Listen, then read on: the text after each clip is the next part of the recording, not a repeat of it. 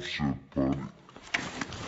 Oh. Sam, my raven, likes sharp objects. He does. And my father was a collector. He collected handguns and he also collected knives. And when I was looking at the knife collection that my dad left me, they're mostly just small pocket knives. That's what he collected. But he had a few longer knives and he had this monstrosity in the collection. And this is a Buck Mountain Man. There were 300 of them produced in 1981. Sam went right for it. He was trying to pick it up and fly away with it. If you have a raven, you have to raven-proof your house. It doesn't matter how much you want the bird to fly around. It's about making sure that the bird doesn't get hurt.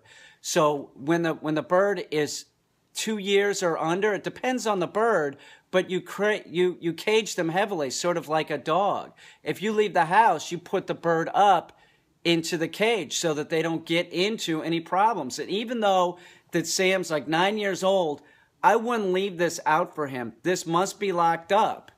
You know, it's like if you have a family, if you have kids and you have a handgun, you would not leave that handgun any place that the child could find it. The same is true with the raven and shit like this.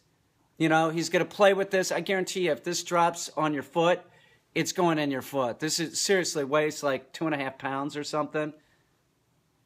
Keep the knives away from the raven. Seriously. And the matches.